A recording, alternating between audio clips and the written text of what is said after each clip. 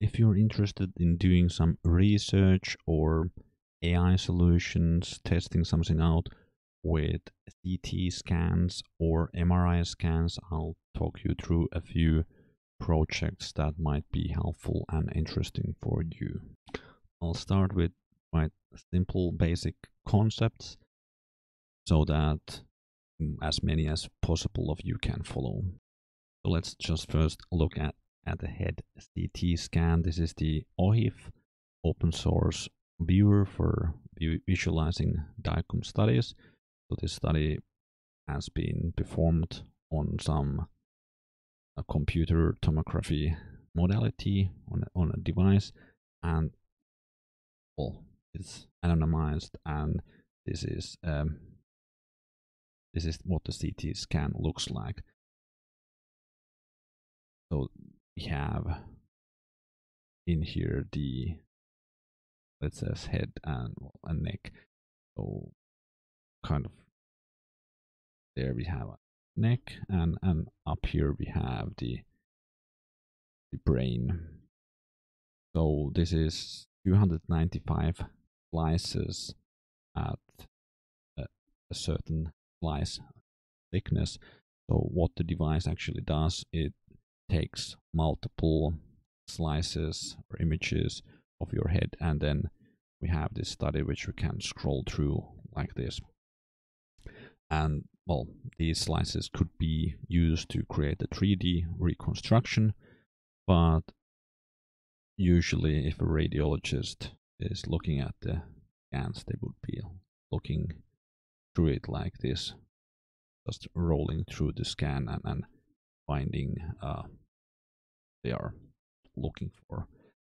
And if you want to do an AI solution, research something which would identify maybe a lesion of some sort, so maybe a tumor or some abnormality in the head or neck area. In this case, if you're looking at CT scans for the head or neck, the same would apply for CT scans for any other body part, or would apply also for MRI scans. Same concept, but just a different imaging type. So one tool which might be helpful is 3D Slicer. This webpage is slicer.org. I'll put all the links down below in the description. So 3D Slicer is a free open source software for visualization, processing, segmentation, registration, and analysis of medical, biomedical, and other 3D images. So this is a tool which you can use to segment certain things, and what segmentation actually means is for example what you see here. There is this case, there's a brain tumor, and somebody has been segmenting that out in the slice which we were looking at previously. Well, it's not the exact same study, but kind of the same concept. So tumor would show up in the brain, well, like trying to explain it simply, would appear as a different color, and so you can identify it in the slice. And if you do, well, the head area doesn't have that many slices, but you would have some slices where you see the tumor, and segmenting is just kind of marking the pixels where that tumor is. So somebody is here saying that you can segment kidneys. This was actually kidneys on CT images fully automatically using total segmenter. You can segment tumors in them using segment editors. Grow from seeds to shown here, and well, after some practice, it should not take more than 1 to 2 minutes. But then he's also explaining that you could use MONAI for doing this segmentation automatic. So 3D Slicer is worth looking into, but actually MONAI is the other project I would like to introduce you to. And yes, 3D Slicer is free and open source, and MONAI is also free and open source. So this MRI is under the Apache 2.0 license, so that allows usage for research purposes, and you can also use it for commercial purposes. And I bet some people do use it for that purpose. And you can also see that the web page mentions 4 million downloads and 1,500 research papers and 31 pre-trained models and 17 challenge wins. So already it's sounding quite good, and there's a community around this, and there's a GitHub page. And if you start reading the GitHub page, it was initiated. The initiative was started initially by NVIDIA and King's College London. So you have a quite nice starting point. NVIDIA is one of the largest companies with market cap in the world. So I bet some significant investment was done for this project to get it started. And yeah, if you check the projects under this repository here, you'll find that there are multiple Apache 2.0 license sub projects in here, and there's a lot to look into, and can actually get quite quickly started doing some segmentations and things like here. So if you go to the MRI model zoo, then you can find pre-trained models.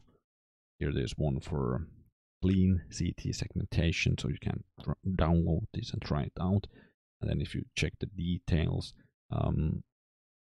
it's actually not that hard to implement a model like this. Like, you think about how much data do you need for this. This model was trained using the runner-up #1 awarded pipeline of the medical segmentation decathlon challenge 2018, using the UNet architecture with 32 training images and 9 validation images. Well, I didn't read through the whole thing, but if it's, I don't know, do they mean actually 32 studies, which is still a small data set, but if it's 32 images, I'm not sure, like, that does that mean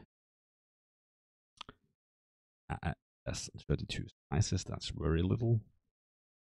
And 9 validation images. So anyhow, quite a low small data set, and they were able to implement something. Of course, you do need GPUs for the training, and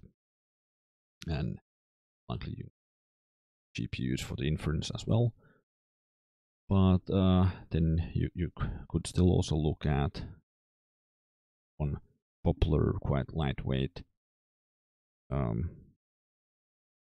project here is UNet. This UNet was actually mentioned in here.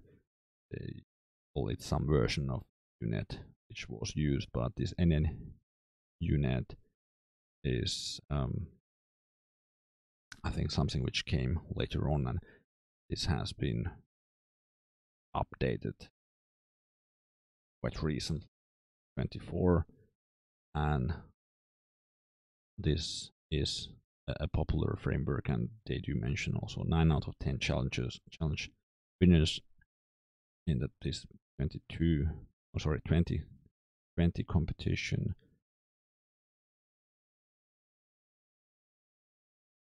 So they have had quite good success with this as well. So if you read through this, they say that UNet relies on supervised learning. So what this means, you need to provide training cases for your application. The number of required training cases varies heavily depending on the complexity of the segmentation problem. So, like, again, if you would want to segment that tumor, you could use this for doing it, and you would need to provide some training cases where you have manually did those tumors. or kind of variation of type. It could be something else than a tumor. So if you want to get started with this, they also provide installation instructions and usage instructions and so on. And under installation instructions, you can find some system resource and hardware requirements. And so for training, you do need GPUs, but for inference, they really say that well, you could manage even with GPUs. So basically, you could run this on very low hardware, like an Apple M1 or M2 chip. So this is actually quite interesting that you do these AI tasks on the edge.